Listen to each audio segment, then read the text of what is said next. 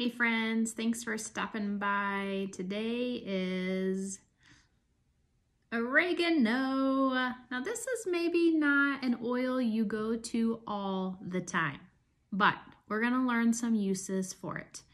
I am Sabrina Maness, Silver Leader with doTerra. All that simply means is I love helping people get started with essential oils. So we're in our book From Oil Life. Oregano, see the beautiful leaves. Now oregano is going to be steam distilled from the leaves, so that's probably a pretty easy one to know. This is our big bottle, 250 drops in our big bottle. Oregano is going to be strong, resolving, and powerful. This powerful and potential essential oil packs a punch. It is helpful against antibiotic resistant bacteria. Whoa. We love oregano. Now, who doesn't want to smell like pizza, right? Just kidding. Maybe you don't want to smell like pizza. So you can use this on the bottom of your feet. Nobody will ever know.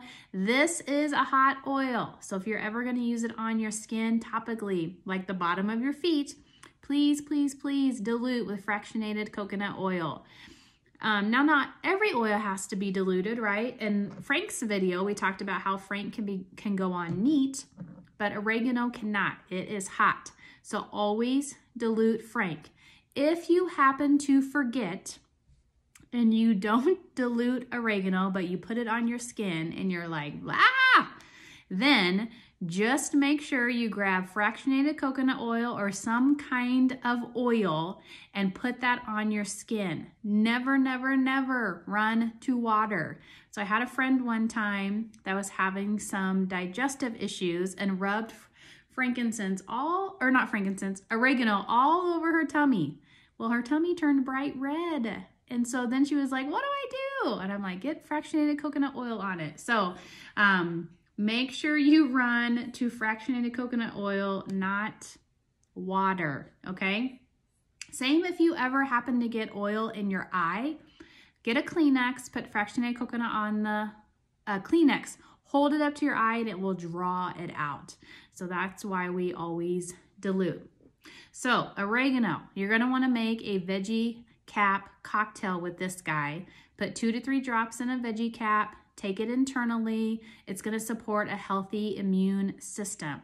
But while you're taking it internally, it's also going to support healthy respiratory function, promote a positive mood, nervous system. Like, it's going to touch a lot of your system. That's one of the things I love about oils. Even if you accidentally used the wrong oil for something, the oils are designed to know what to do in our bodies. So if you put oregano on the bottom of your feet diluted, it gets into your system in about 20 seconds. It does its job. You don't have to put it on the exact area. You can always use the bottom of your feet. You can take a toothpick and put it into that little orifice, dip it down, and then stir it into spaghetti sauce or meatloaf, any of your cooking that you want some flavoring. Maybe 1 drop is too much, so just use that toothpick to season your cooking. Don't forget to use your oils. Oils are way more potent than the dried herb, so it doesn't take very much to do a lot of flavoring. Along with better dietary and exercise patterns, oregano can contribute to better overall health and wellness.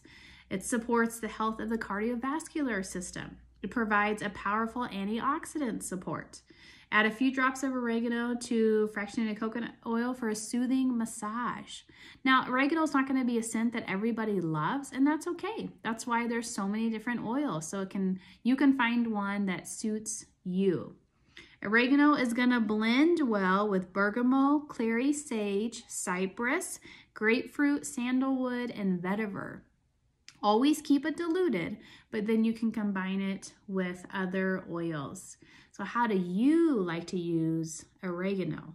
I personally love to cook with it, and I love to use it to support my immune system.